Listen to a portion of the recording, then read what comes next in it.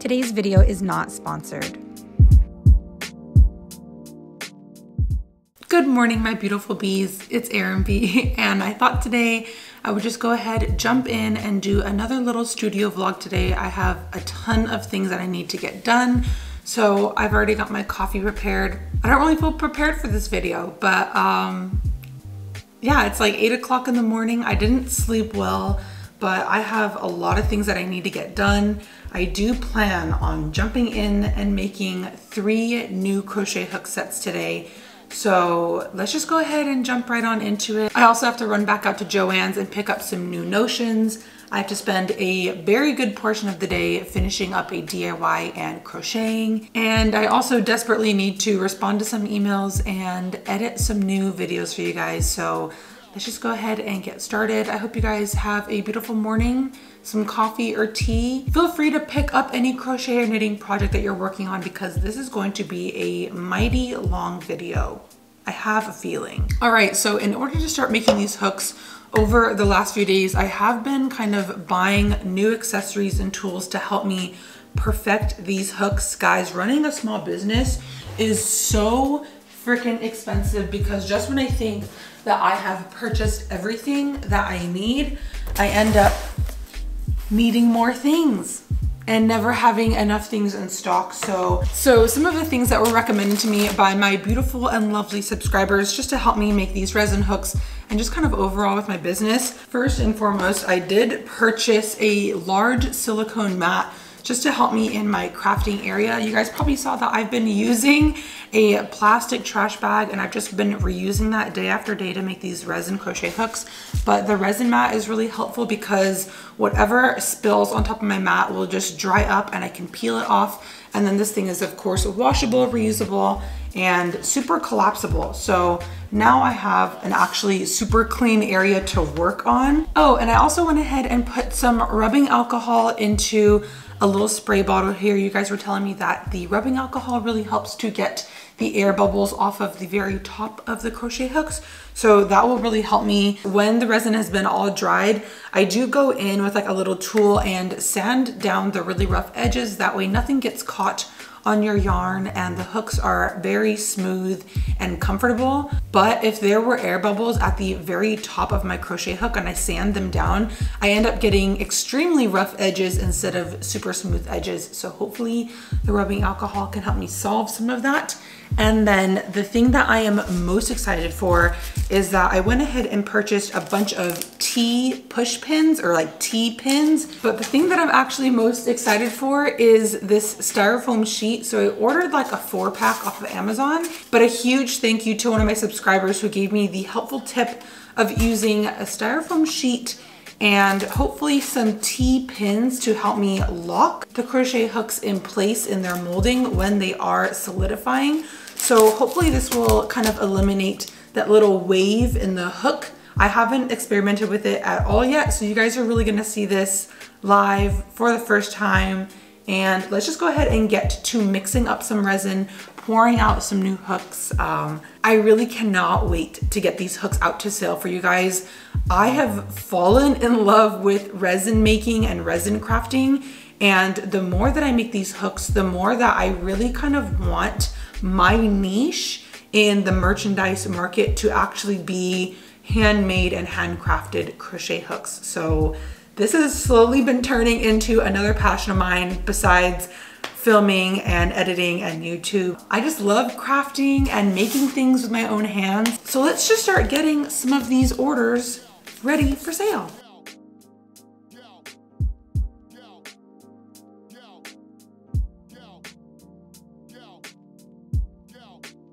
And I think for today's set of hooks, I'm just gonna go ahead and use my white clear holographic flakes because I know for sure that I want these clear white ones to be a staple in my resin hook line. So I just wanna really perfect this. But before I start pouring out my resin, I just wanna let you guys know, I know that I got a ton of comments from my subscribers in my last video telling me about wearing a mask or some type of respirator when you're working with resin. But I just wanted to update you guys and let you all know that I did contact the resin company that I got my resin from, and they informed me that my resin is vapor free and VOC free, which means that there's no chemicals coming out. There's no vapors or chemicals being released as I'm mixing this resin. So I am safe. They said that wearing a respirator is completely optional, but I am safe to not wear one when I'm mixing resin. So yeah, guys, don't go flipping out in the comments. I promise that I am making sure that I'm safe. And this resin that I use, I really do like it. It comes out super crystal clear. I am so in love with these like holographic flakes. They're so freaking unique. I've never seen anything like this at the stores, which is why I feel so inclined to make it.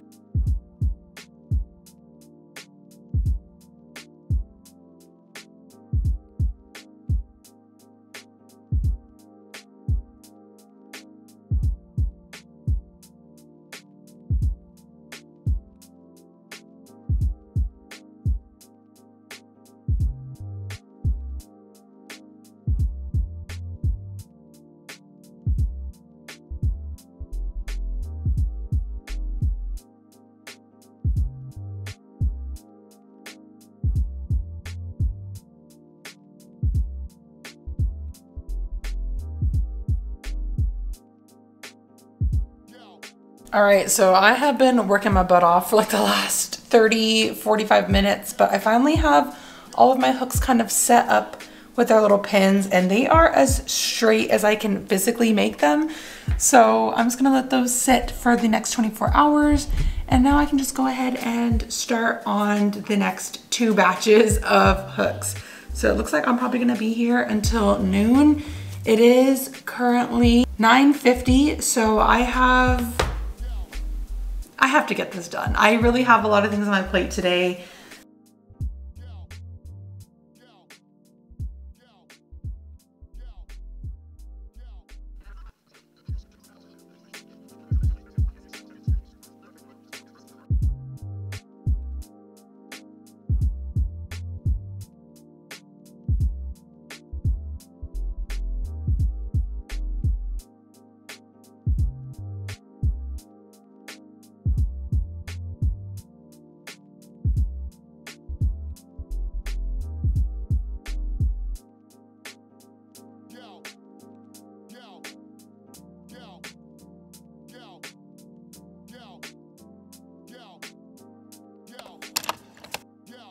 Good morning again, my bad bees. So my resin hooks have actually been curing for 48 hours. I meant to do this yesterday, but I was just out of the house all day. So I let these set for a complete 2 whole days. And now I'm just gonna start pulling everything out of their casing, checking how my new method worked. And I'm hoping that these are really like the perfect batch. So yeah, I'm just gonna go ahead and start pulling these hooks out of their casings, and I'm probably going to start pouring 3 new batches right after. And then later tonight I can go ahead and get into sanding and prepping the back of the hooks and getting them all completed. Wow, these look like the best batch so far. These turned out so great. Loving that glitter.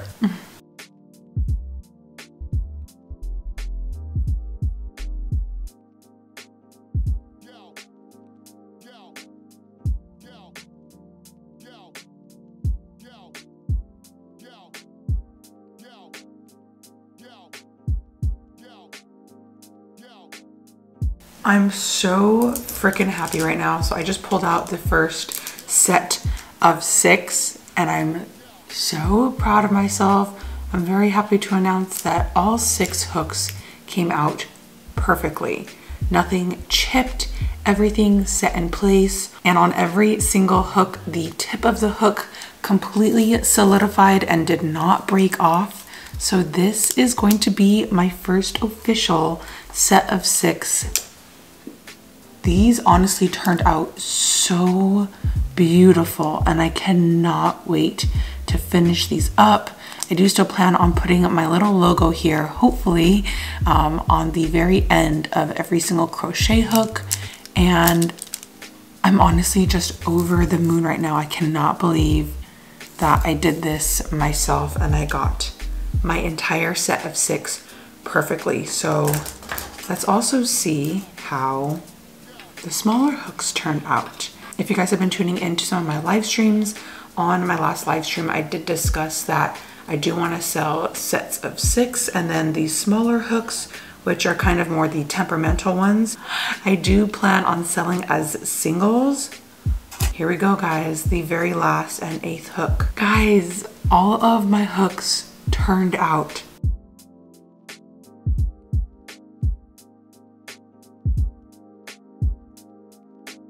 I'm literally speechless right now. Like, just seeing all this kind of come into fruition and just see that it's literally possible for me to make usable, perfect crochet hooks. Trust me, the battle is not over yet. I still have a ton of sets to make, and each set is different. I'm sure I still will have some hiccups along the way, but I'm proud of myself and I'm really happy with how these are turning out. Oh no. So I'm just getting ready now to finish up the rest of the hooks. So I'm kind of just putting my last finishing touches on them. But at this point, the last few steps that I have for these crochet hooks is I'm going to use this little tool here to scrape off the really sharp pointy parts of the resin. That way, like I said, the hooks are completely smooth to use as you're crocheting, and they shouldn't really catch onto your yarn or anything else. So right now I have 3 completed sets that I need to work on and just scrape off the little bits and pieces on the back of the hook. But after I go in and finish scraping off all the extra resin, I still like to go in with my UV resin light and just put an extra coating on the back of the hook, just again to ensure that it's going to be super slippery smooth and there's no jagged points to it. I really like this extra finishing touch with the UV resin. So yeah, here I'm just kind of taking some time to touch the hook, run my finger over it, make sure that I'm scraping off everything that's sharp and jagged.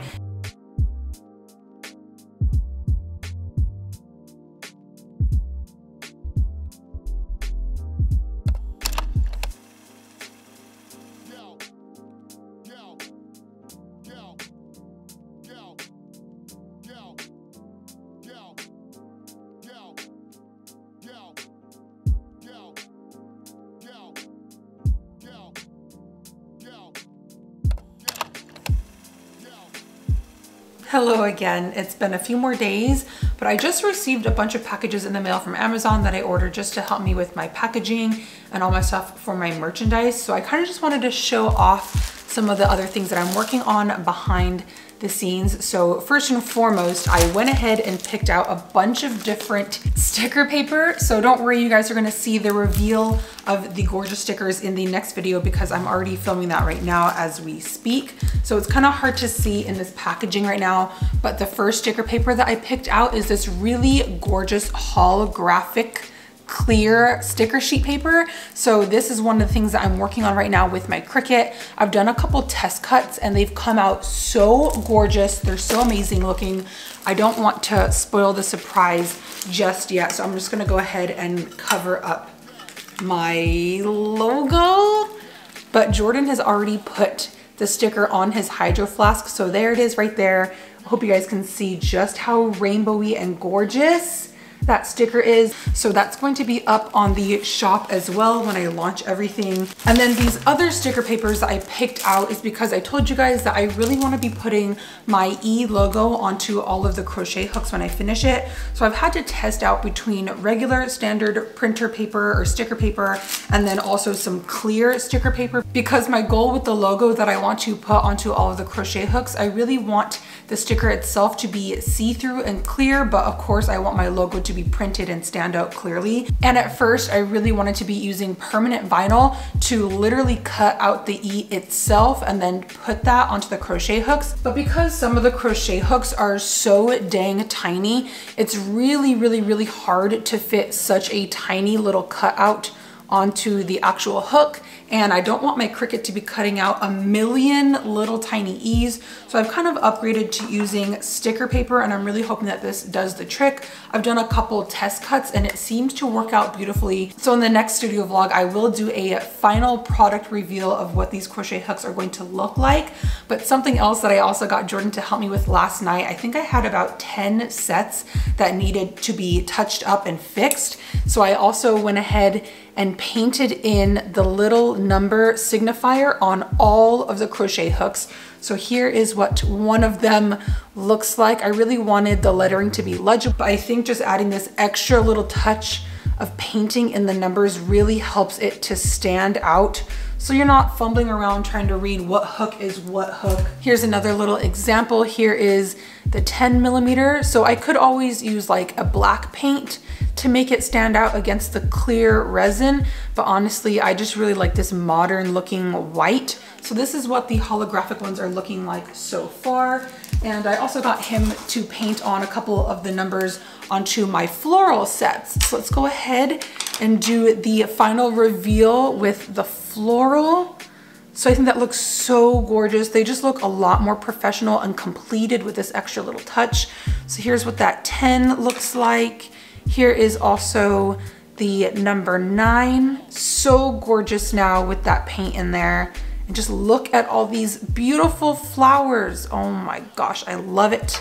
And then one of my favorite ones from this set that I worked on is the 6.5. I freaking love the blue and the green flowers. So that's what I'm working on right now. Seriously, if you guys could see my desk right now, it is a freaking mess. There's crochet hook sets everywhere. I also ended up getting a really cute organizer for the corner of this room just because I have so many supplies. It was taking up my entire area. I just really like feeling organized and feeling like I can put everything away at the end of the night. So all of these sticker papers, literally all of the hooks get put away back in the organizer when I'm done.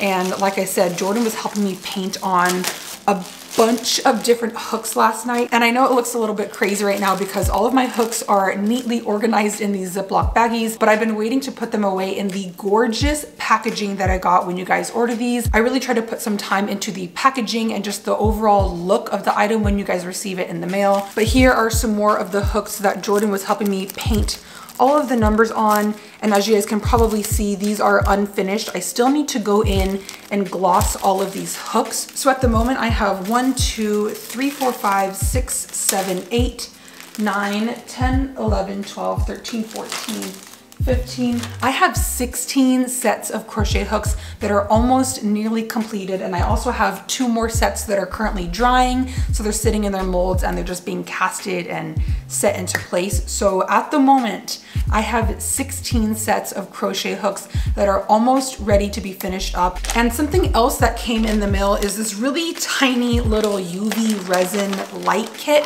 So like I was mentioning earlier, after I sand down all of the hooks, I do like to go back in and gloss over the very back of the crochet hooks just because I want them to look very finished, and I really didn't want any of the crochet hooks to be sent out looking sanded down and unfinished. So this extra touch of like glossing over the back really just makes the whole thing look that much more put together. So to show you guys an example of what I'm talking about, here is a crochet hook that I used that rotary tool to sand down and get off all of the really sharp, harsh edges. And now this thing is like buttery smooth, but as you can see, it does look sanded down and quite unfinished, and I don't want the hooks to go out looking like that. So last night I literally spent about 3 hours glossing over only 2 crochet hook sets. It literally took me that long, but like I said, when I add the glossing to the back of the hooks, they just look a lot more shiny and finished. And here is another floral one that has been glossed over the very back. So it really does erase like that sanded look, and it just makes the entire hook look a lot more clear and glossy, and honestly like something that you can get at the store. So that's something else that I have also been spending a lot of time working on. And believe it or not, for all of the hooks that I've been glossing, I have been using this extremely tiny UV resin light. Like, it's so incredibly petite. I can only fit like 1/3 of the hook under the light at a time. So I'm really spending a lot of time glossing 1/3 of the hook, putting it under the light, and then like 10 minutes later I take it out, gloss another third, put it under the light, wait another 10 minutes, and then finish glossing the rest of the hook. And it literally takes that long just to finish and complete one hook. And each hook set is gonna have 6 hooks in it. So this little tiny UV light has been so time consuming. I've also been thinking recently that I need to upgrade and purchase an even larger UV resin light just so that it can cover a wider area and I can get work done a lot faster. And then the very last thing that I wanted to show you guys an update on is the packaging that the hooks are going to go into. So I spent a lot of time browsing online trying to decide what I wanted the packaging to look like. And because this first initial crochet hook drop is with holographic glitters, I did decide to go with gorgeous holographic packaging. And this packaging actually really matches that sticker paper that I showed you guys earlier. But look how rainbowy and holographic that looks. Jordan is being a fool behind the camera right now. I can't even show you guys what I'm looking at right now. So yeah, I'm really happy with this choice of the packaging. And thankfully I just checked and the hook just barely fits inside. And the gorgeous thing about this packaging is that it is reusable and recyclable. So it has like a little ziplocky effect on the top of it. So if you guys want to take the hooks out and use it to store any like little knickknacks like nail polish or clips or bobby pins or anything that you guys have around the house, these bags are reusable. So I'm not being wasteful. And the very last little update that I have for you guys is that these little T push pins worked perfectly on this styrofoam. I don't know if you guys were able to tell, but these crochet hooks came out a lot straighter and there's no longer like little crookedness or like wave to the hooks. They're just like dead straight. So I'm really happy that I was able to perfect that. Yeah, and now at the moment I have like another 6 or 5 sets that need to be sanded down, and that actually takes about 20 minutes per set as well.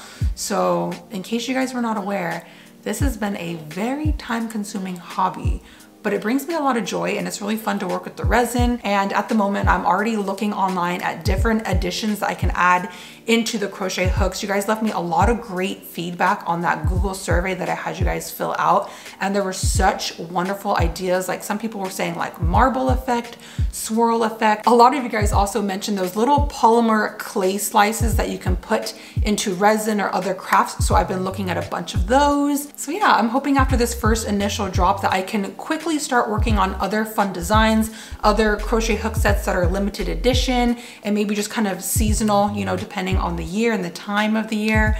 So I have been pretty darn busy. So yeah, I think at this point I'm going to take a break from working on the resin. I've actually been working on this like 3 days nonstop. So I'm gonna rest my little hands from the resin and start working on some other crochet projects that are due very, very soon because I need to get those videos reviewed and out to the public ASAP. So thank you guys so much for tuning in. I hope you guys really like these like little studio vlog updates and just kind of like day in my work life kind of video, you know. Thank you guys again for watching and supporting my channel.